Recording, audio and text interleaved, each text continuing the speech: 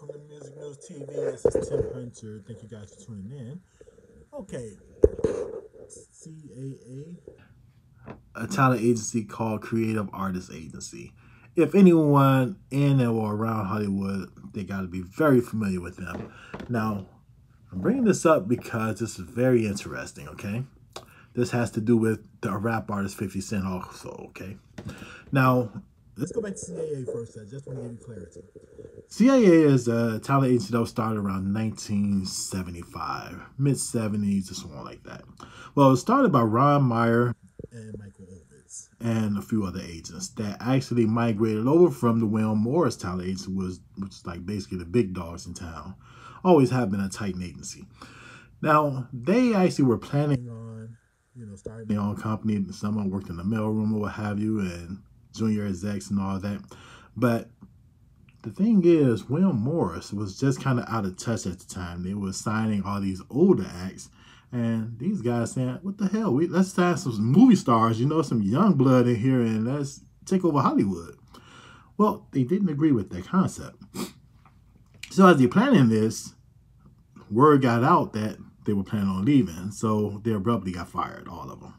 So they just started up their own agency. They rented a small office, got some, fold-up chairs, a couple of desks, had the wives come in and switch days on being a receptionist, and they put their little money together, something like $100,000, and they just went at it. I mean, trying to get anyone they can to the table that had a name. Of course, they were, balked up on and so on like that. Well, fast forward later, about 10 years, they're the hottest agency in the game, taking those shorts, representing people like Sylvester Stallone and really just about every power player, actor, and actress out there. So, needless to say, they had their foot on the ground ever since that time. Fast forward now, here it is, 2020. We're in a major pandemic.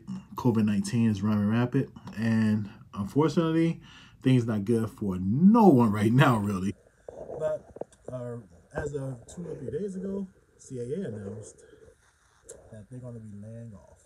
They laid off 275 employees, and they laid off also, excuse me guys, they laid off, not laid off, but fired 90 talent agents and executives. No one saw that coming. But it is a dry period. I mean, hell, there's nothing happening in Hollywood really. So how can you maintain? You can't just keep paying salaries or what have you. So nonetheless, I gave you that backdrop because 50 Cent posted something that was very interesting on his Instagram. He said, CAA just fired 275 people. I'm going to hire them and start my own agency. I don't know if he was playing, but if this video happens to get around to him, which I hope it does somehow, I want to inspire him to go for that, and I'll tell you why. CAA and Will Morris and ICM and all this, they have a lot of strict contingencies as to get in with, meaning that you have to have a college degree for the most part. You have to have some type of footing in the industry. And you have to come highly recommended and start from the mailroom and work your way up into a junior agency on up to an agent. Okay? Very, very complicated process, it seems, right? But on the contrary, the whole industry is really built on hustle. Let's go back to William Morris himself, the guy who started the William Morris Agency, the first agency that was out here. He was a booking agent, which he happened to walk in and really just start doing on the circuit, in which they were doing things like live performances. This is before film. This is the guy who literally would get an act and try to sell them on stage and get a little piece of the action there. Well, after he got screwed over by one of the biggest of the agencies there, booking agents, he decided to start his own agency, William Morris Agency. And lo and behold, that was right around the time Hollywood was just started. So he was able to formulate things and really just set up a whole platform, which is called a template of what we see now with the talent agencies. So when you look at all the other agencies out there, none of these motherfuckers really got any kind of credentials to say that they can, really be an agent more than anybody else. You know what I mean? So they just kind of clicked up, and for the most part, since Will Morris was Jewish, and a lot of the guys in the industry were Jewish, a lot of the mafia had their hands in it also. So they kind of protect these guys for a piece of the action also. So for a long time, you couldn't just walk in the industry without some type of price to pay. I mean, even right now, let's say for example, I mean, if you want to be an agent, it's really about the politics of agency. It has nothing to do with your background, really. Now, to get a license, let's say in California, yeah, you have to have some background. Let's say management or producing or something like that to even get your license, amongst other things. But aside from that, all those credentials, guess who have them already? 50 Cent. Not only do 50 Cent have them, he have the money and the resources to really make a very, very successful agency. Now, someone else who's kind of doing something similar is Rock Nation, Jay-Z's company. The difference is Rock Nation is a management company. Now, the difference between a management company and a talent agency is they basically kind of do the same thing to represent talent. Management can actually request more of the income throughout their deals, what have you, such as like 20 or 25%, or even 30% in some cases. The agencies, for the most part, is 10%, unless it's a deal outside of really just talent representing talent. And I'll get into that in a second. Um, the problem with the, not problem, but the difference between the management company like Rock Nation and the CAA, management companies legally cannot negotiate contracts. A talent agency can. And there's a couple other things that gives the talent agencies a little bit more of an advantage, which actually helps them to negotiate for certain points on back end on certain TV shows, whatever that they get on air, which allows for them to get money forever, almost like buying an apartment complex or something like that and just getting money every month. For example, you guys ever notice that there's this show called Lucy on the air? Now, Lucy is the #1 syndicated show in the world, has been for years and years. But William Morris has been making money off that forever. You know what I mean? I mean, they still get money off of that to this day. So even to this day, Lucy has been paying a lot of bills for the William Morris agency. You see what I mean? So that's kind of how it goes for the most part. So getting back to 50 Cent and what I was saying earlier, I had mentioned also that I wanted to say something else that I thought was very important. I'm trying to think how to word this simply enough. Well, let me see. I'm trying to think how. Let me think out loud here. I'm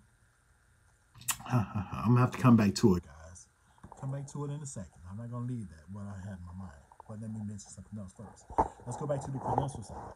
50 Cent on his own had produced the #1 show in TV. Period. I mean, his show really was beating a lot of #1 shows that was on regular networks. Power was a #1 show. Well written, well put together, well casted, everything. He owned that show. Now, one of the restrictions of a SAG-AFTRA franchise talent agency, which is very important also, is you can't produce, can't do nothing, you have to be a talent agency only. Now, if you notice, a company like William Morris is really not part of SAG-AFTRA. They're part of the union, the talent agency union, right? And that's important because they still get the benefits of being part of SAG-AFTRA without having to follow their rules. And that's why they own things like, let's say, for example, they have Steve Harvey signed, but they also own the Miss America pageant, which means they're producing that show. They own that show independently. Put their client on that show, and they get paid, to move forward and be a success all around the board there. That's just one of the many examples that goes on with them. Now, I'll show you the difference between William Morris and the other agencies. William Morris, by owning those shows and taking on that outlet, they fucking make $2 billion a year. The other agencies about $200 million in a year. Big money, but compared to these guys over there, Will Morris, not at all. So you have Ari Emanuel, the guy who's really portrayed in Entourage as Ari Gold. That's who that character is based on. He's the one running William Morris right now, him and Patrick Whitesell. These are guys who came from other agencies or what have you. Now they're running the ship, and they're just eating very good. But no other agency somehow caught on to their formula. Nonetheless, I'll take advantage of that. We'll get to that in a second. But what I wanted to say was this. CAA, I was talking about you don't have to represent talent only. CAA, as of yesterday, They signed Janaya Khan. Janaya Khan is one of the girls. She's one of the co-founders of Black Lives Matter in Canada. Now, prior to that, they signed Patrisse Cullors. If you guys are familiar with her, Patrisse Cullors is one of the founders of Black Lives Matter in America. So they signed Black Lives Matter. How do they get money out of that? Maybe they strike different deals, advertising deals. I have no idea, really, offhand. And to be honest, I'm really kind of confused about the whole Black Lives Matter thing personally because as the name is a great name and a great slogan, and I think it represents justice for Black lives.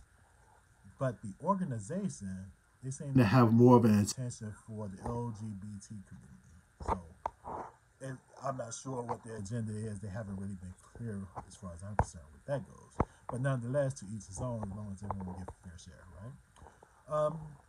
Well, getting back to it, I say that because there's many other ways that you can make money and make deals as a talent agency. 50 Cent, one of those people that really thinks outside the box, and this is the guy. Once he delves into something like this, I guarantee you he'll make $1 billion in his first year. So 50, if you listen to this, hire those agents right away. Hire all 275 people, those people that was fired, put together your shop, and operate, get busy. There's a lot of room out here for a lot of people to make a lot of money, and that's one of those avenues, my friend. So anyway, that's it for Music News TV today. Hope you guys check in with me more often there and subscribe, and I'll be having more interesting things to discuss with you guys. Bye for now.